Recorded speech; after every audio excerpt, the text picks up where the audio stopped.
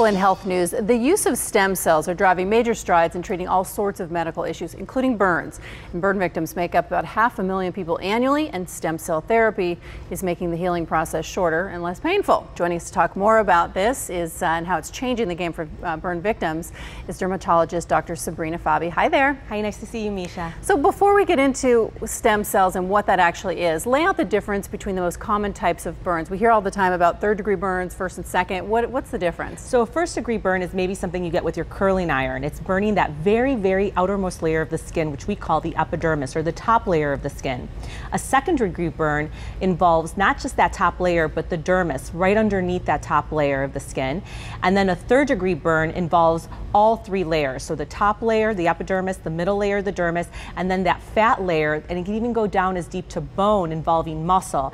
And that's typically a third-degree burn. And it's really those second and third-degree burns that really can have life-altering changes for our patients. Absolutely. So right now, how are most burns treated today? And I know skin grafts is one treatment, and it's very painful if that's true. Yeah, so for a burn that just involves the top layer of the skin, like a simple burn from maybe a pot or a pan or a curling iron, which can be quite painful, topical emollients to really keep the area moist so that it can heal properly if there's no skin breakage are appropriate. But there are patients that have to seek medical care for the second and third degree burns, which usually require taking skin from another area that's uninvolved and skin grafting it. So cutting it from there and putting it onto the area that's actually involved so that it can heal. The problem with this is that it leads to two scars, one, and then of course that skin is not natural to the area that it's being placed on, so patients can have contractures and lack of mobility in their joints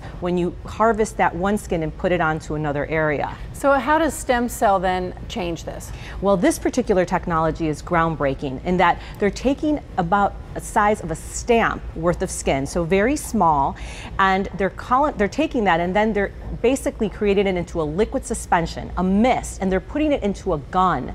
And then they're spraying this mist over the entire area of the burn so that you're allowing these small little islands of new skin to form within the burn so that it doesn't have to actually heal from the outside in, causing contracture and significant scarring of the skin where there is a burn.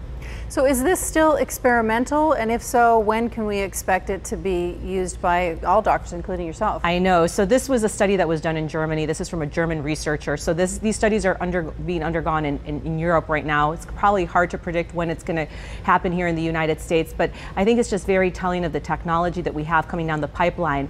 And for us dermatologists, the hope is that right now we use lasers to drill little microscopic holes into these scars to free up the scars so patients can have mobility again. That's something I do at the practice and that we dermatologists all across the country do. But if we're able to spray this mist into those little holes, then the thought is that we're going to get even more healing, more optimization of that full range of motion that we're trying to achieve when we do those laser treatments for our patients. Wow, stem cell, it's just miraculous really where it will end up going. Dr. Sabrina Fabi, thank you so much. Thank you so much for having me, Misha.